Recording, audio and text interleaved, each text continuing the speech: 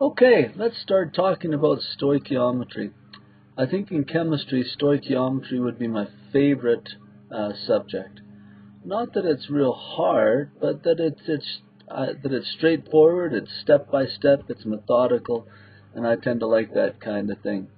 So what we want to do in this Scribblecast is just learn the basics of stoichiometry, and then maybe just solve some basic stoic questions. We'll get on to gravimetric solution and gas stoichiometry.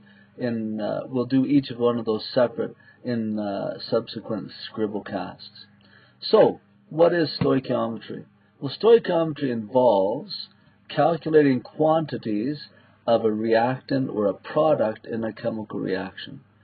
So if I have a certain amount of reactant, I should be able to, by stoichiometry, determine how much product I'm going to get in the end. Or if I get a certain product, I can tell how much reactant I could have started with.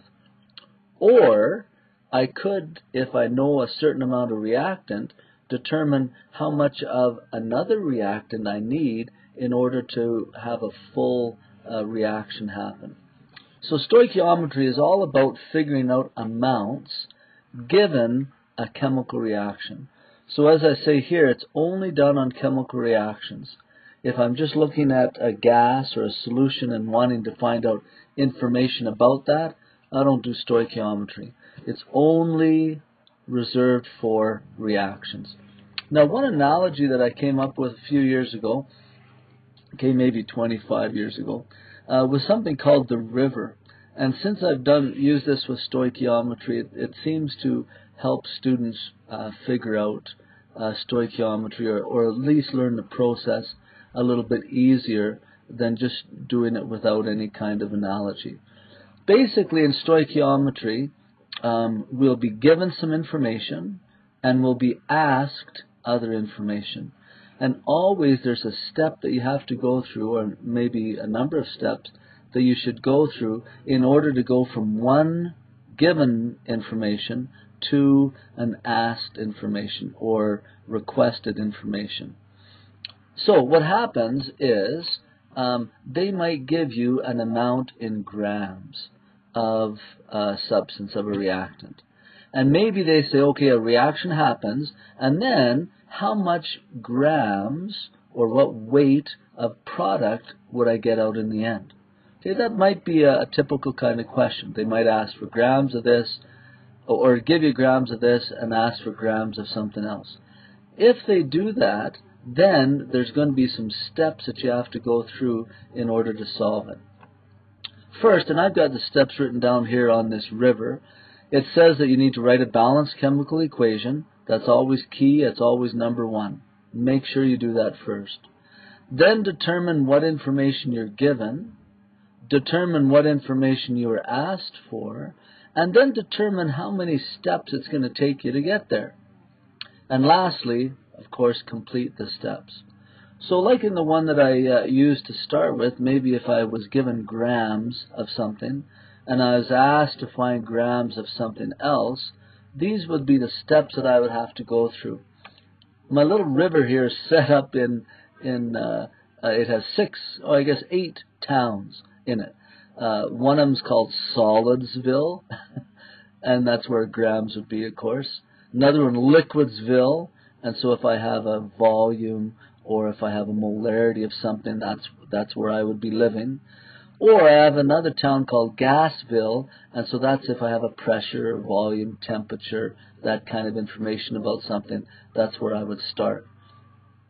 Now, if I'm wanting, this is the given side, if I want to find out something about asked, every time I'm given information, I always have to convert that, or I have to travel along this road to a place called Molesville. In other words, I have to convert whatever I've been given into moles. I have to do that first. Okay? Well, I guess I write a balanced equation first, then I do this. Then I have to get across the river. So there's a river, and I can't fly across from one place to another place. I can't jump the river. Notice the sharks lying in wait. They're river sharks for you. I have to go through moles. So always my first step is to get moles. Second step is to use the mole ratio to get across the river above those river sharks. And then my last step will be, so once I get across the river, I'm in Molesdale, then my last step will be determine, depending on what they ask, they might ask for grams, so I might have to do this. They might ask for some liquid information, so I might have to go this way. Or they might ask for some gas information, so I'd have to go that way. So whatever I'm given, I might start in one of these three towns here. I guess sometimes they might have me start in Molesville too. So I could start anywhere there, and then I would have to follow the steps. If I started in Solidsville, my first step would be to convert the grams using a molar mass into moles. Okay, that would get me to Molesdale or Molesville. Then I'd have to use a mole ratio to get across the river. That's step 2. Then I would be in Molesdale. And the third step, depending on where I have to go, would be, say I have to go to grams up here, I would have to convert the moles that I have from Molesdale into grams using some kind of formula. Notice in this river, each one of the roads has a formula that you can use on it. So if I start in grams, I'm going to use this formula to get me to moles.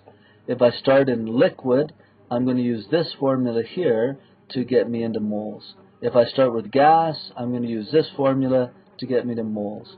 So regardless of what they give me, I'm going moles first.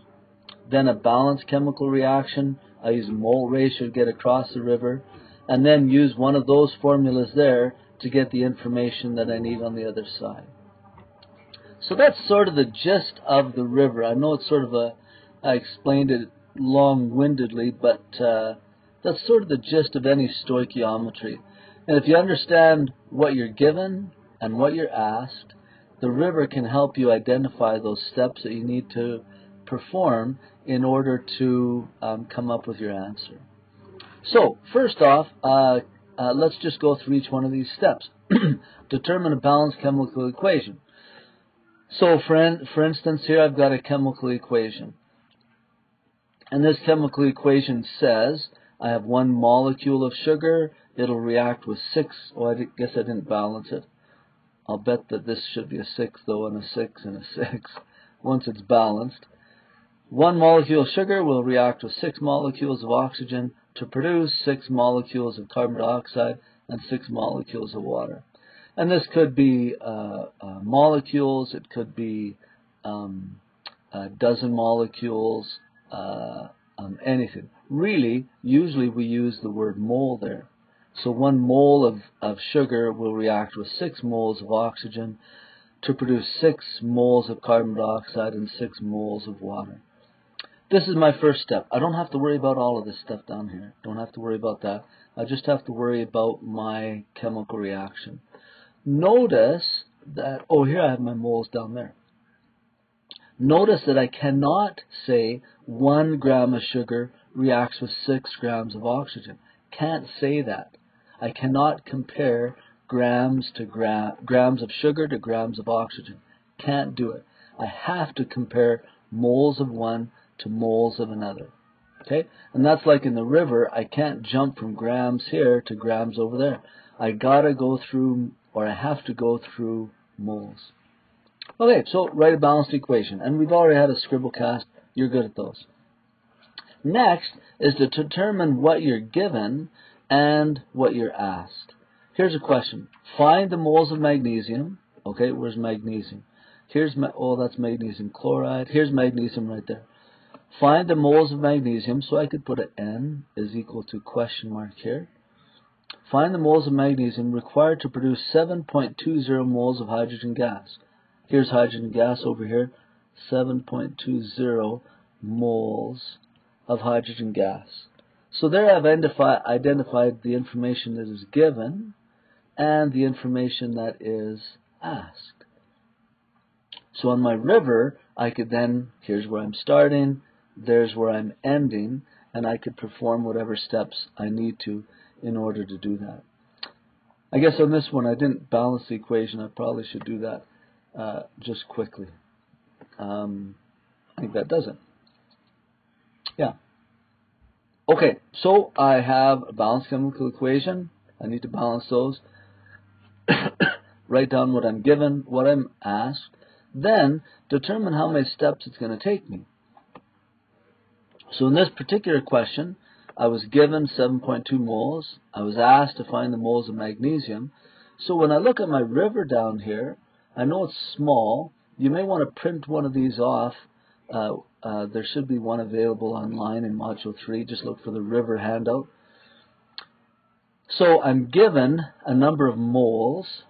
Right here, I'm given moles of hydrogen. So I'm not starting in solid, liquid, or gasville. I'm starting right here in molesville. So I'm starting with an amount of moles, and they're asking for a number of moles. So that's where I'm ending. So really, this question here is only a one-stepper. So to determine the number of steps, this one is only going to require one step. Because I'm given moles, I'm asked for moles, one step. Okay, the next step is to actually complete those steps, so to actually do the step. So the step that I'm going to do is I'm going to convert moles of hydrogen to moles of magnesium.